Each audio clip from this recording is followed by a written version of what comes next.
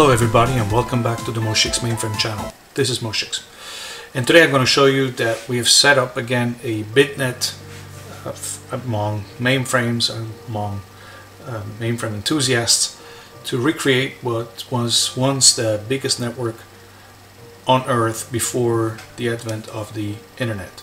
It was called Bitnet, and it was a cooperative between some universities in the US, and then later on it was expanded to some universities in Europe, which I think was called CREN, and even a network of universities in Israel called VNET, and all these universities were linked either with dial-up modems, here 9600 baud, or with list lines, but quite a few were still based on switched lines. And the interesting thing is that the protocol, here you have all the, so it was called Bitnet in the US, in Europe it was called EARN, in Israel it was called IsraEARN, VNET in India, and GulfNet in some Gulf states. Here is CREN, the one that I just mentioned before. So Bitnet was at one point, as I said, the largest network, and it was based on the protocol defined by the IBM VM operating system, which includes a communication component called RSCS, remote spooling communication subsystem, and in there's a network job entry protocol. It's a very simple protocol.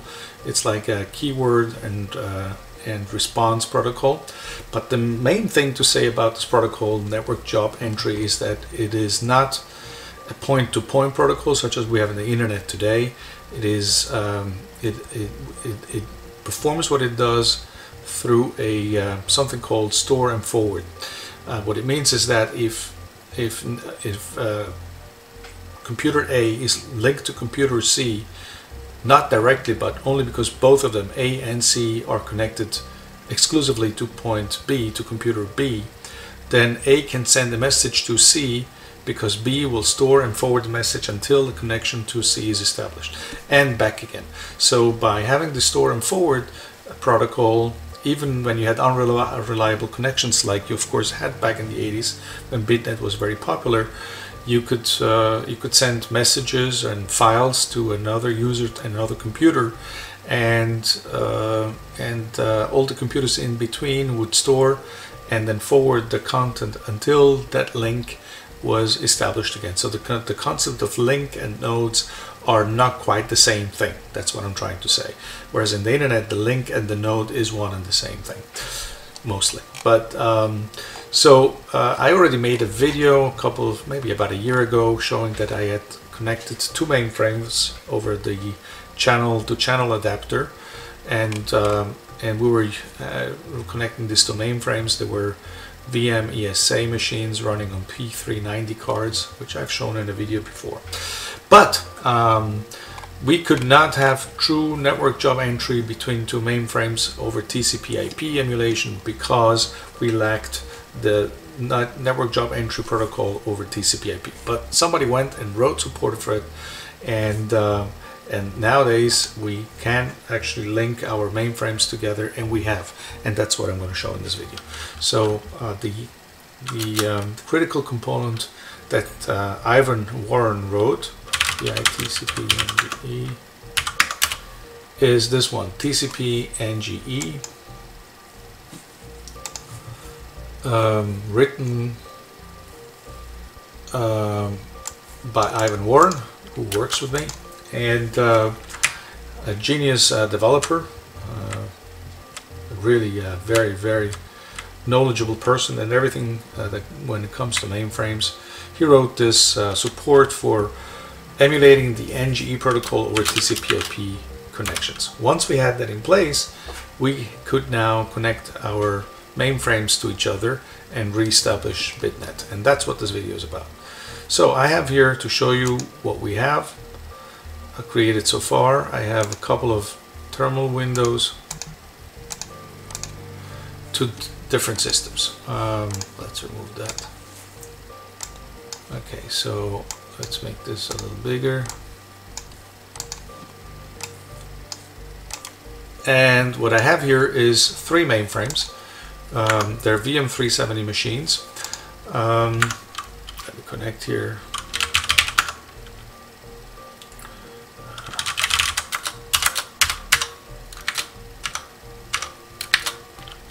Okay, so we have 3 machines, each in a different place on Earth. One is in Florida, one is in Chicago, and another one is in Texas, but they could be anywhere.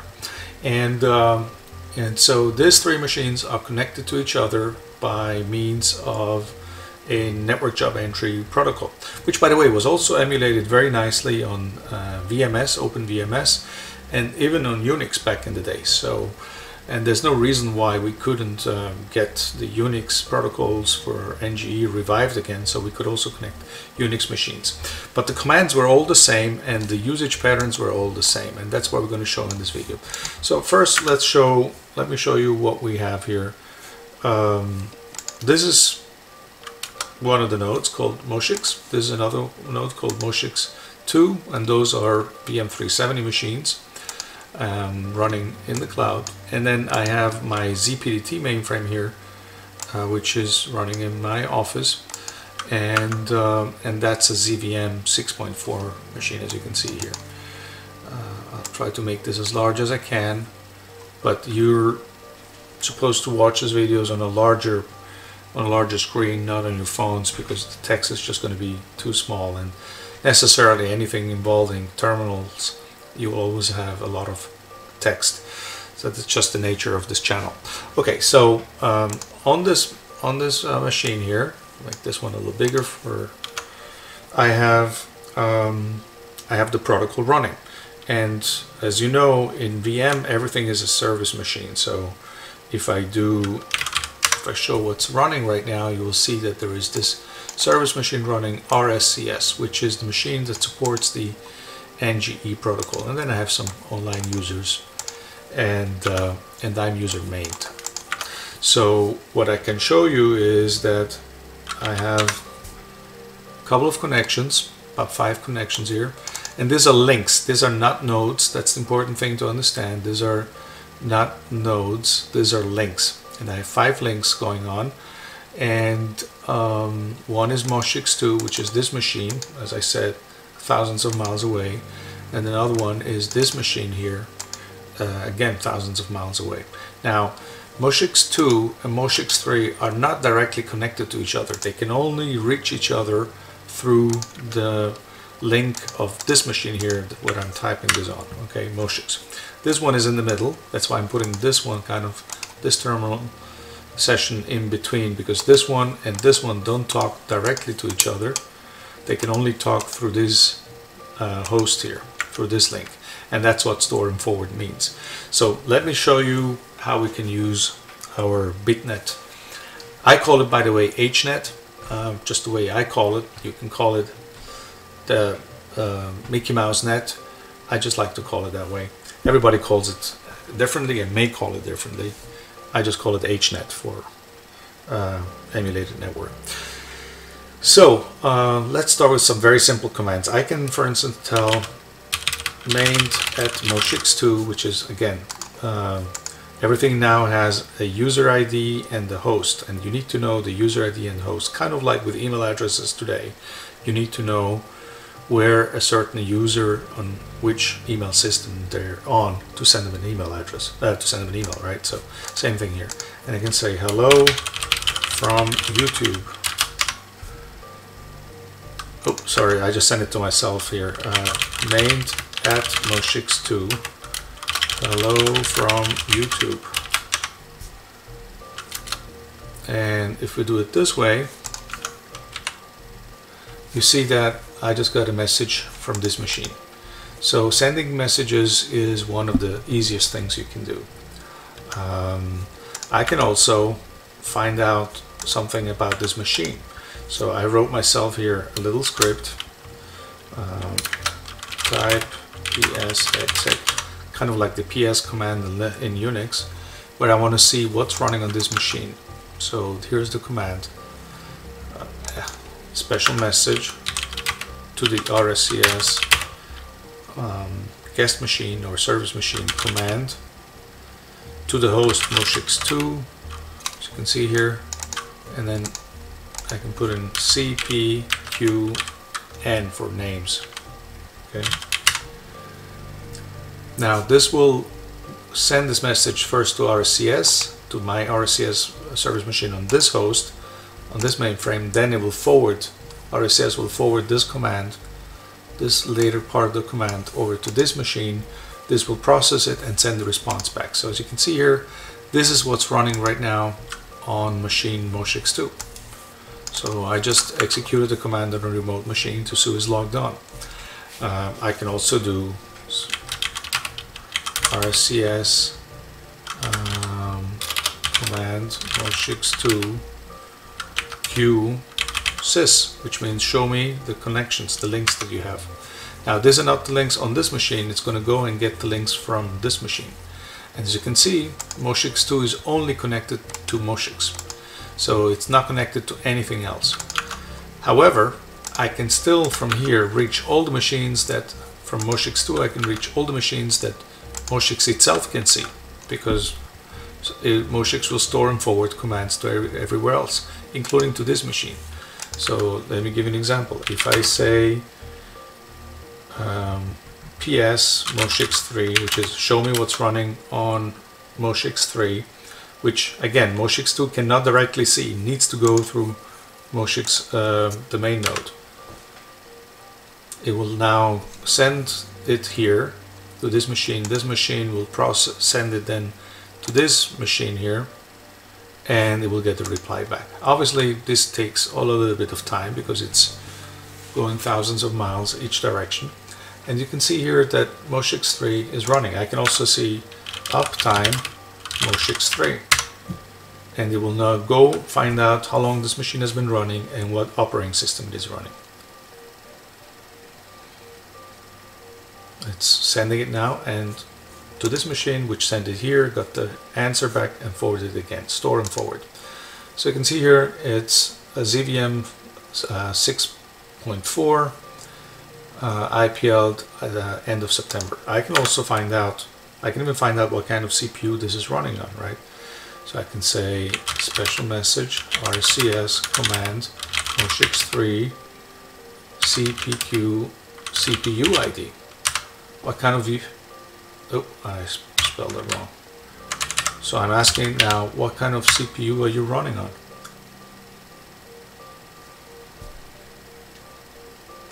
And it's going to go there, store and forward to this host.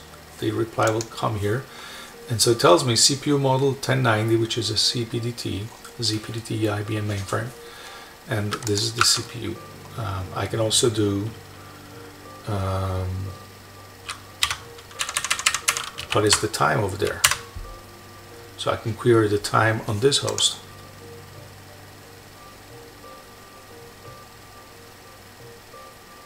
And again, this takes a couple of seconds. Okay, it is Sunday, 17th of November. I can do it from here as well, of course. Special message to RCS command moshix2 CPQ names, what's running there. So now again, from here it's going to go to this host, which is the only host that both can directly see, and it's going to get me some information. Now, as we saw, I have some other links here, some other people that I work with, so I can of course do the same thing with them. I can do what's running on machine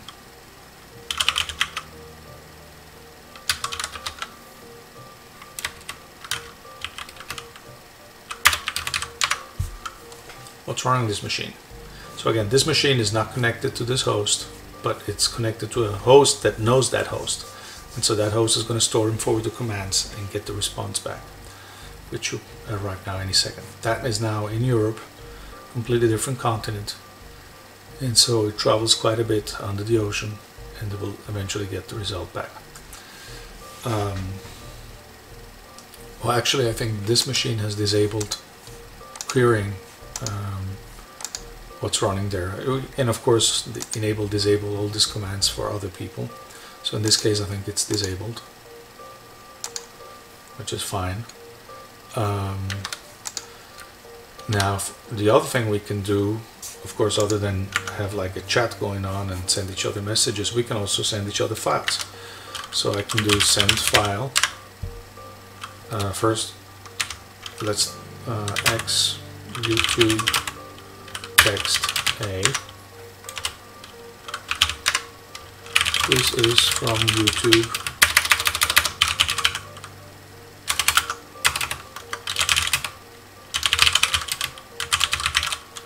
Okay, so now we want to send this file. YouTube text. We say send file YouTube text A to main at moshix2. So we say at moshix2 and we send it. And as you can see, I immediately got here a notification that I got a file. So I can now go in here and I can say peek pf11 and here's the file. I already got it. Another thing we can do is we can send emails. Note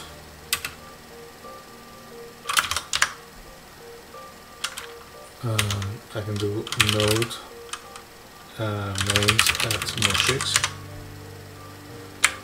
and I can send an email here saying hello from the moshix2 mainframe. And when I'm done, I press F5 send and I see that I got an email, and I can peek and here's the email. I can of course store it. I can receive it pf9, add it to all notebook.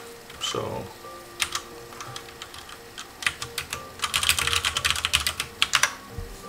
and here I have all my emails.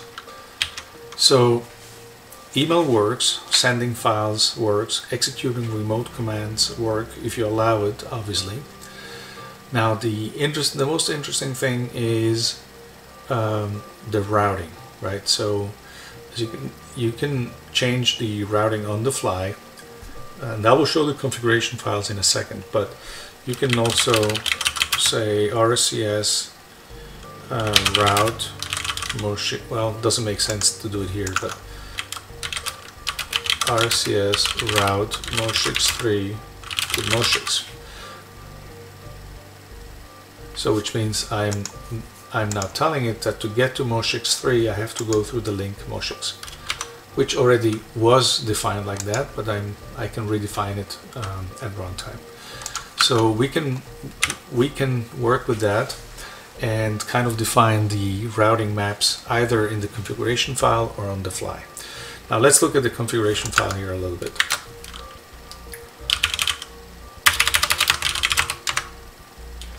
I have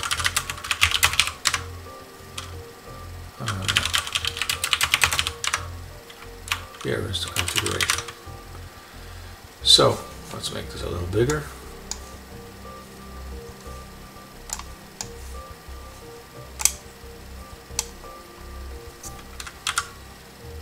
So you can see I define my own node name here, and then I'll define all the links, and I need to give it a network address. Now network address 90, each one of those is a TCPIP NGE emulator in Hercules for my VM370. And then I define the routing table and who has permissions to do what, and that's about it. It's very, very simple. And then when I start RSCS, the communication service machine, it will read the configuration file and start connecting to the various networks. So as you can see here, of course I could now also say special message RSCS drain moshix, and if I do that, of course the link was going to go down and we're not able to communicate anymore. but we could restart it then later on. Right? We can actually try it if you're interested in seeing that. So let's drop this link, and so now if I say show me the links, you'll see link inactive, and same here, Moshix2 host, the link to the Moshix2 host is inactive. Now we can start it by saying rcs.moshix2, and I have to do the same thing here, start Moshix, and after a while the sign-on is complete. They sign on to each other and they're connected again. So I can try it out. Tell main.moshix testing. Yeah, and I just got the message here, testing. So you can see that you can start and stop these links. There's some error correction and error handling, so that all works fine. And now what I would like to show is we can also do remote printing. So the way to send something to remote printer is the following way. I actually wrote a script, so we can have it on the screen at once. I call it netprint. It's just a small Vex script. It's netprint.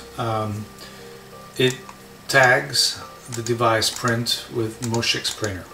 So what we're doing here is we're tagging everything that goes to the printer with the tags Moshix for the node and printer for where it's going. So the destination is going to be the printer on host Moshix, which is here.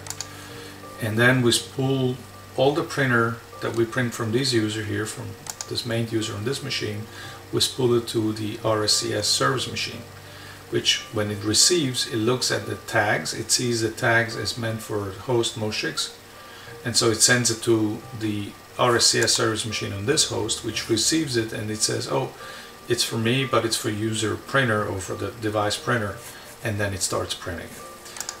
And then of course we just say print, which is the normal CMS command for printing anything. So we can actually try, let's see what we have. Okay, we have something here. We have the definition for the I/O map, what devices are where in this mainframe. As you remember, older VMs such as VM370, you have to tell it where the devices are, the hardware addresses. The newer versions such as ZVM, which is running on my ZBDT, they auto-sense the devices as the machine comes up and as it IPLs. Okay, but right now we're just looking into this part here. So there is a printer here. Query. I have a printer here attached to this machine, but I don't have any printer attached to this machine. So, and what I did is I have, as you know, the HercPrint, the amazing HercPrint utility by Fish. If you do any serious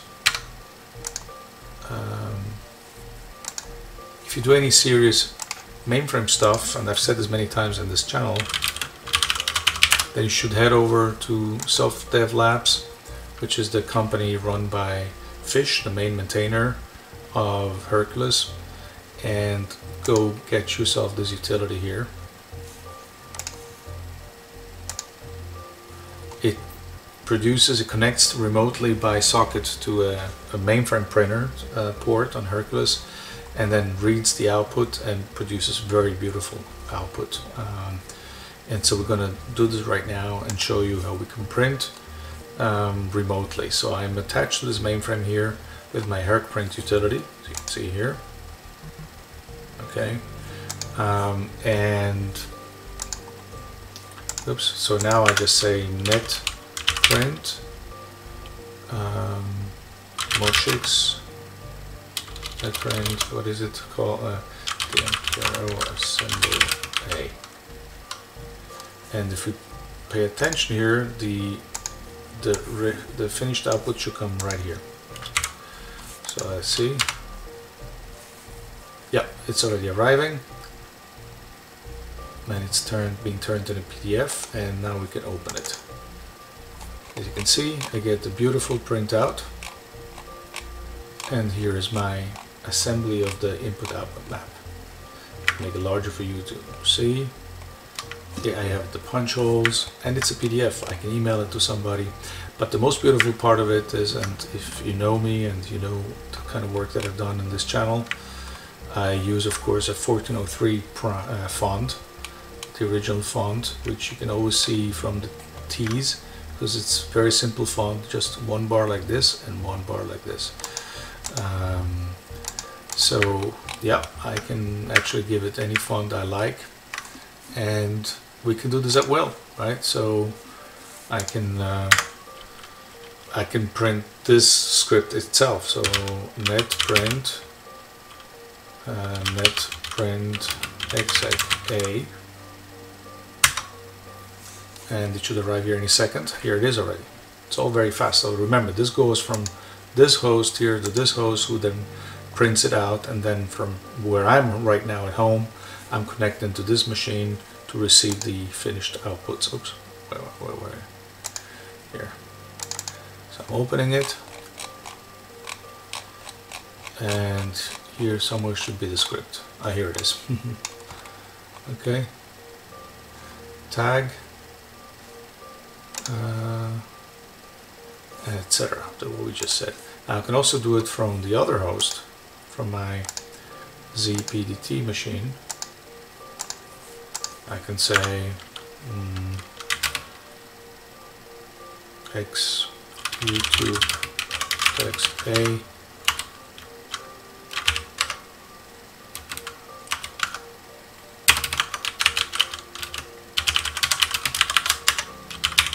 okay, so now I say net print, and it should arrive here any second. Oh, it's already here. Yeah.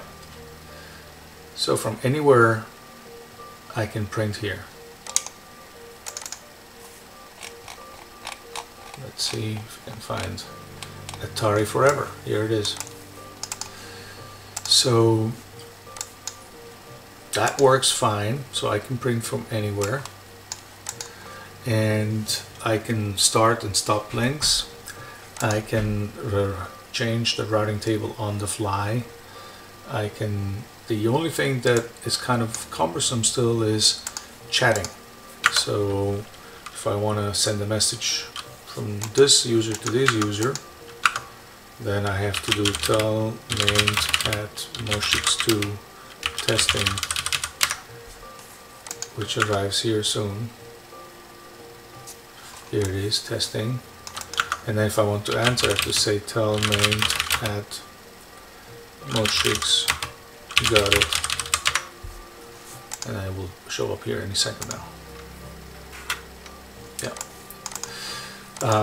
This is not, of course, not the typical chat program. So together with Peter Jacob, who is one of the porters of Rex to MVS 3.8 in my previous video, we're attempting as writing a chat program so that people can launch a chat program on both hosts and start having like a split screen chatting, kind of like the Linux talk program. Talk, you know this one, talk root. Oh no, it's not installed. Apt install talk.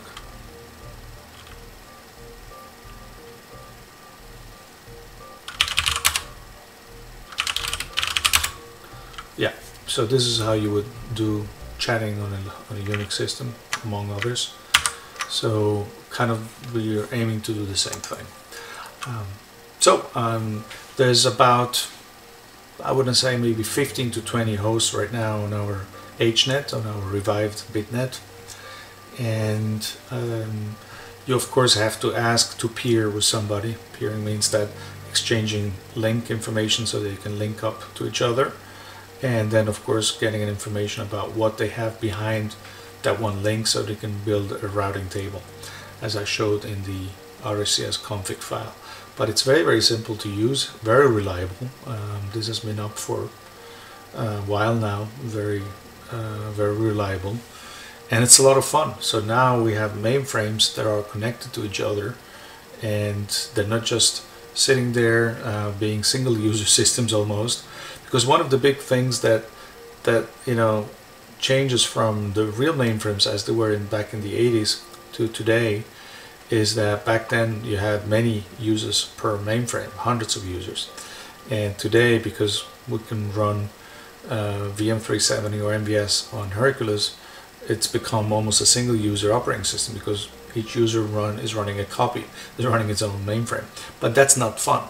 It's much more fun when you have users on your machine. So for instance here, I think I can tell Peter at Moshit, you're being filmed for YouTube. Please respond.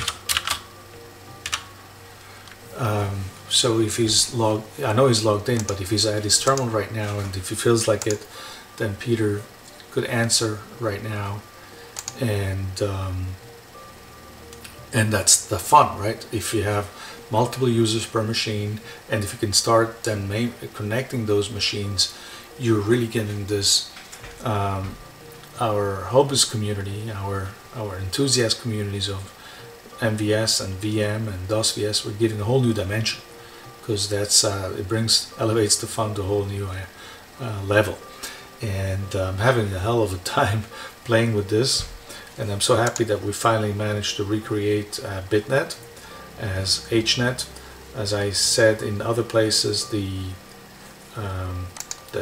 OpenVMS guys for a while, OpenVMS HECnet, they've had their own network for a while. They call it the HECnet, the Hobbyist network, for all the OpenVMS and RSX11 enthusiasts. And actually I'm on that network as well, and I've shown a video here in the past on this channel. And we didn't have something like that until very recently for the mainframe community, the mainframe enthusiast community, hobbyist community, and so now we do, and we can now link up to each other. The only thing that you need is a fixed IP, because if you have an IP that keeps changing, then those connections are gonna, you will have to reconfigure your Hercules each time that these IPs change, and so that's kind of a hassle, because you may have to re-IPL your system. So what you need is a fixed IP, or one that doesn't change very often, and then you need to obtain the patches for Hercules. You patch it for TCP NGE, network job entry, which is simple to do. And once you've done that, then you ask somebody if you can connect to them, if they want to connect to you. And of course, if you have anybody wants to connect with me and this series about running it, it has a fixed IP, I'll be happy to peer with you and connect my mainframe to yours, and we can start exchanging stuff and have fun. So obviously security is not much. Oh, here is Peter. What, you want to scare me to death? Well, Peter, you're on my mainframe, and I'm filming you now for this video on YouTube. Let me answer him.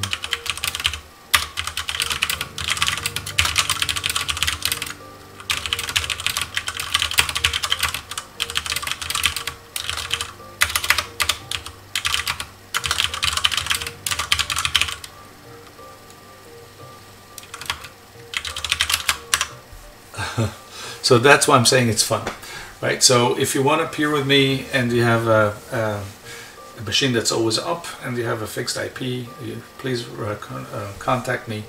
I'll be happy to peer with you. So this is fun, and I hope this will grow over time, and we're gonna have a vibrant NGE network, a Bitnet protocol running again in the cloud. Now, what I also wanted to show is that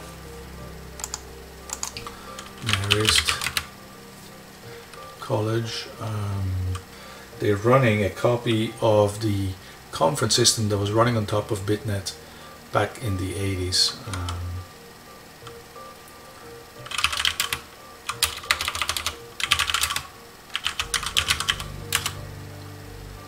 Let me see if I can find it. No.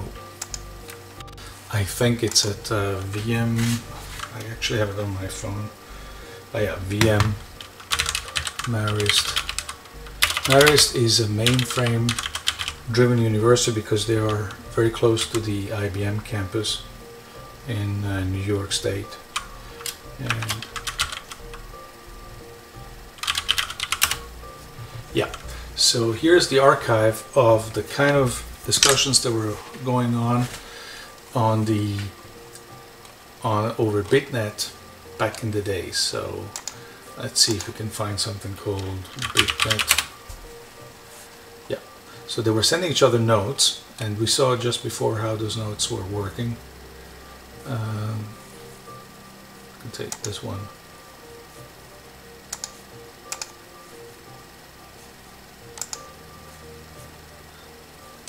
So you can see you had those discussions.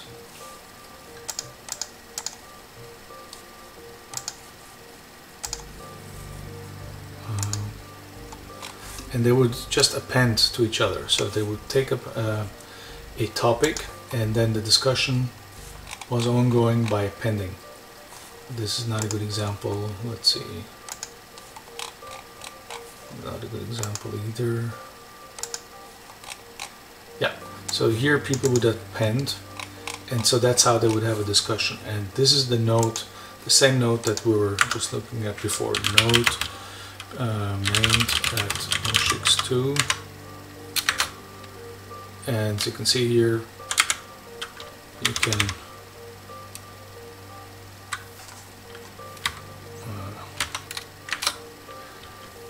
can append to this discussion, and then they would send it to each other, and then people would receive those, and that's how they would have conversations. And you can actually follow all the conversations from the 80s until I think about early 2000. See here, Bitnet. This is how they would have this discussions. So lots of interesting topics you can see here. For instance, you can research for mainframe 3090, which is a mainframe I worked on. And let's see what kind of discussions they had about it. Okay, so they're trying to find, they were having discussion on how many users they could put on a VM. So on a 4341 they had up to 150 VM users. On a 3033, which is a much larger mainframe, 450. 300 users. The CIA, I think the CIA comes in good second, 300 users, so I didn't even know the CIA was using VM back in the days, at least, maybe even today.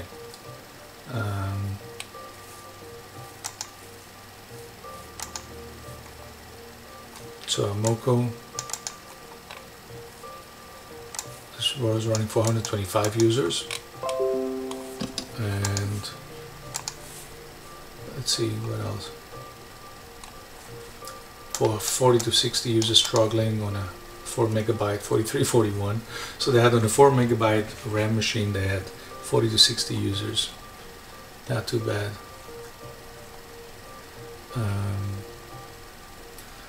Here on a VM HBO, which is still 24-bit, they had between 1300 and 1400 users. Wow, this is just unbelievable. As you can see here, VM is a very capable operating system. 1300 users.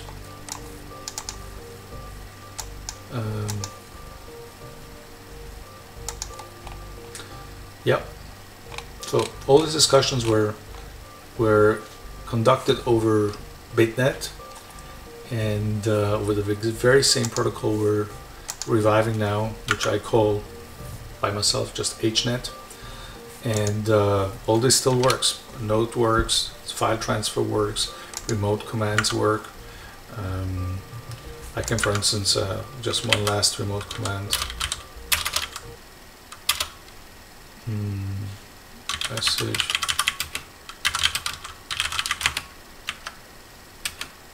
I can ask it, how do I reach Moshix3? And then this host will answer me back telling me what the connectivity to another host is. So this way I can explore the network topology. I can build my own understanding and vision of the network topology. So all these things work because it's the same protocol. And there's no reason why the HECnet people, the VMS people, shouldn't connect to this network as well. All we need is 1 or 2 people peering with me, and then we can also reach the VMS host, HECnet host. And another thing we could do is if somebody finds the drivers for NGE for Linux, I think they used to exist at some point, then we can also exchange information with Linux machines. So Linux NGE, let's see, NGE protocol.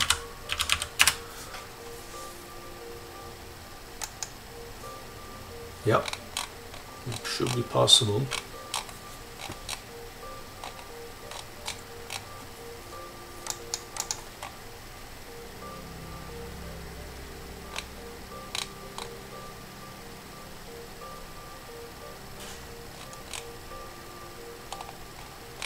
So somebody could probably explore this, and sine nomine, there's a gentleman there I know from, his name is Neil Ferguson. He was recently interviewed by the IBM Mainframe podcast, which is something you should listen to. Yeah, I'm sure that we can make this work. Maybe I'll make a video out of it, getting Linux to connect to NGE. That will be an idea for next video. I'll be talking to some friends. So yeah, it should absolutely be possible.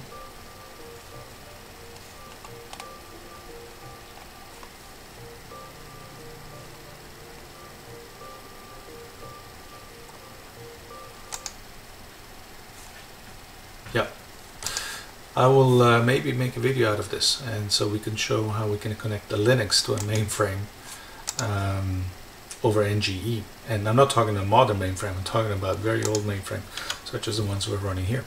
So I've just given you an overview of some of the possibilities of what's possible, and we can see that we can connect both old mainframes with the emulation of NG over TCPIP as well as modern ones, because of course ZVM, which I'm running here on my ZPDT mainframe, has already built-in native TCPIP NGE support, so I don't need to run any emulator. It can just reach out and connect to any NGE host just from ZVM. So that's the beautiful part about the ZVM having a ZPDT machine. But other than that, everything works just fine. I just gave you an overview, and it's a lot of fun. If you want to peer with me or some others, please contact me and let me know. If you like this video, please do press on the thumbs up button. Always a pleasure to see those. If you have any questions, comment below this video, and see you soon again. Thank you.